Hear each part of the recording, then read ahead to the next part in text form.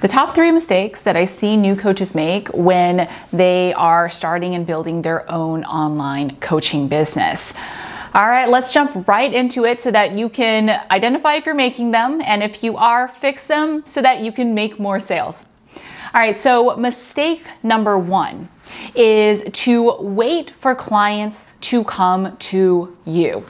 And you might be doing this and not even realizing it, because you might be working hard. You might really feel like, man, I'm not waiting, I'm doing stuff. But when you really think about it, the things that you are doing are not getting you in front of clients actively. They're really waiting for clients to find whatever you're doing. So let me give you an example. Maybe you are working really hard on your website, but what are you doing to promote your website, to get your website in front of potential clients? Because there are millions of websites out there. What's going to help someone find yours versus all those other ones, right? Or maybe you are really working hard on creating a great PDF that you can share with people so that they can join your email list. Or maybe you are working on a great podcast or a great YouTube channel. Awesome. Those are all great things to be doing at a certain point in your business. But when you are starting out, those things take a little bit longer to gain traction, to really start seeing people coming in. And so really think about this kind of as like push and pull, right? So the content that you put out, your website, all the things that are going to have people finding you via search, via just word of mouth, via randomly stumbling upon one of your social media posts, for example, I really like to think of it as kind of pull tactics, where you put out great stuff and then people find you, and that builds up over time, absolutely. But you don't want to be just relying on those, because you could be waiting for years before you get your first client. And so what you want to be doing instead is kind of pushing, in other words, getting in front of your potential clients. And that really comes down to figuring out, okay, where are my potential clients spending their time online, and how can I get in front of them?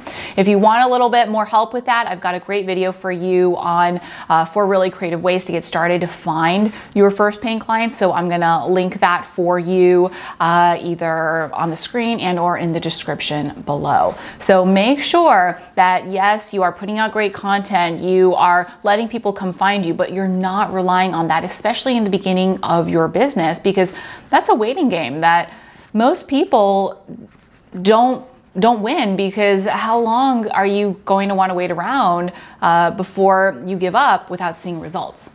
So that is mistake number 1.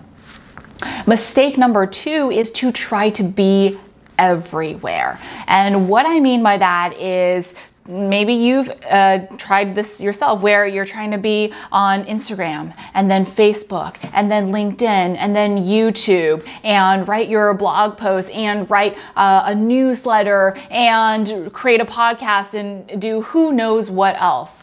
The truth about that is that that is incredibly overwhelming, and you're going to end up not really doing any of those to the best of your ability.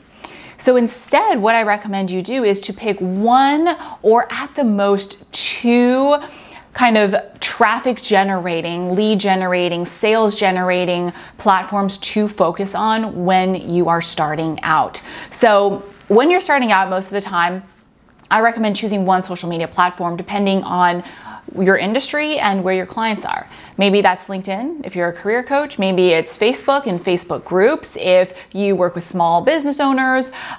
Maybe it's Instagram if you're a health coach. I'm just giving you a few examples. Of course, make sure you go and do your own research. And I do also actually have another video for you on how to use social media well to find clients and to grow your business. So I'm going to link that for you here as well. But choose 1 that's going to help you make the most of your limited time and resources. Really use that to get your business going, to start growing your income.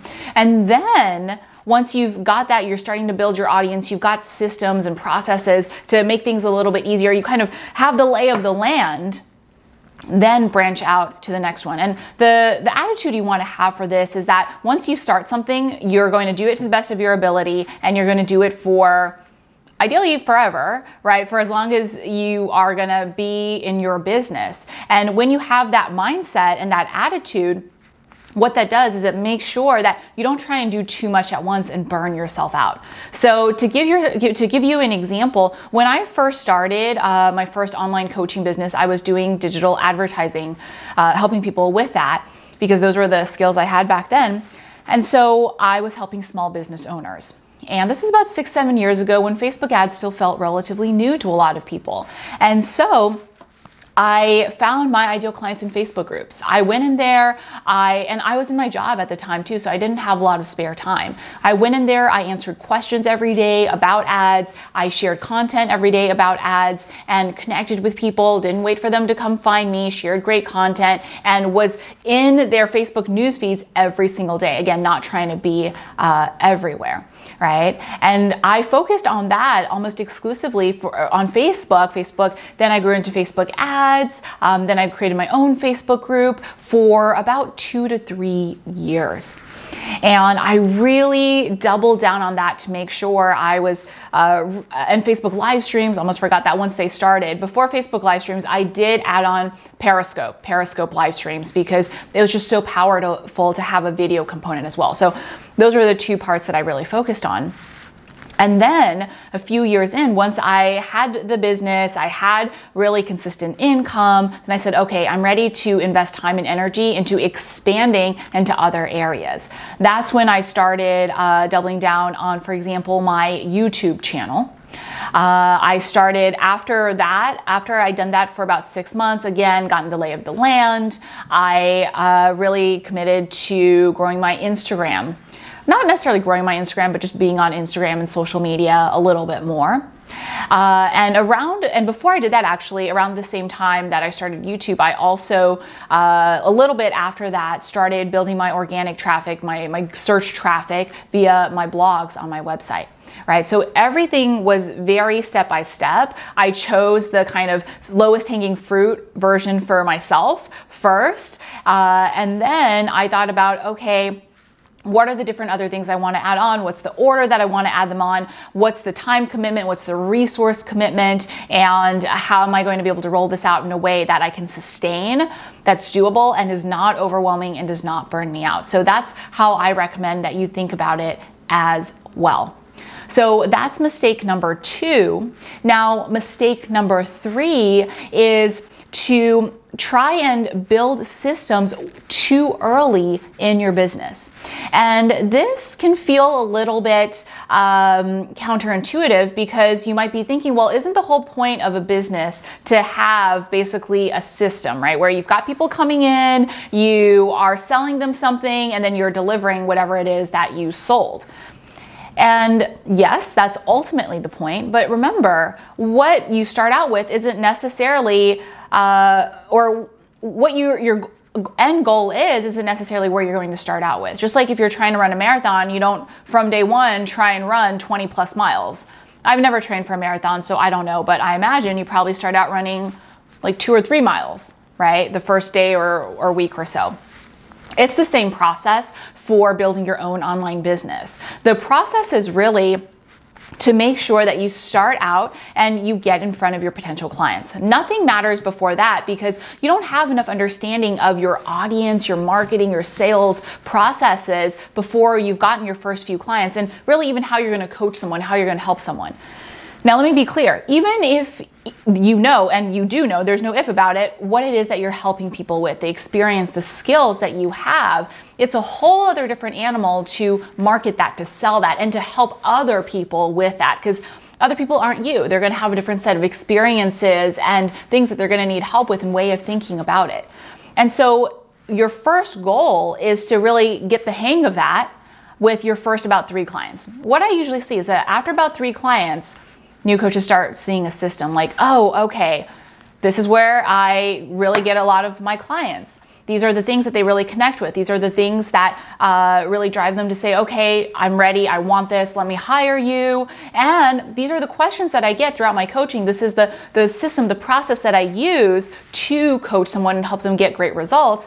And then As a result, that naturally builds out what it is that you are going to create and then systematize, right? So then you might be able to take the content you create, put it into an email sequence that you automate. You might be able to take your sales process and automate that as well. Or at the very least, really automate the way that you drive sales calls and get sales calls booked. And then you might be able to take the way that you're coaching your first few clients and create like Google Docs or content that really allows you to systematize a lot more so that you're not saying the same thing over and over on every single call. Again, it usually takes about 3 clients before you start seeing those patterns and realizing, okay, this happens every time. This is not a fluke. This is what I'm seeing. I feel confident enough to move on, start creating these systems and continuing to grow my business. So those are the 3 top mistakes that I see new coaches make that I highly recommend you avoid so that you can skip those mistakes and get closer to making your sales much sooner. Now, if you're wondering, okay, how do I go out there and get my first or next paying client? I've got 2 things for you. So the first thing I have is a great PDF on my 15-second script to help you get your first or next paying coaching client. I'm gonna link that either on the screen and or in the description below. And I will, and you can, if you want it, you can go to the link and sign up for it and get it.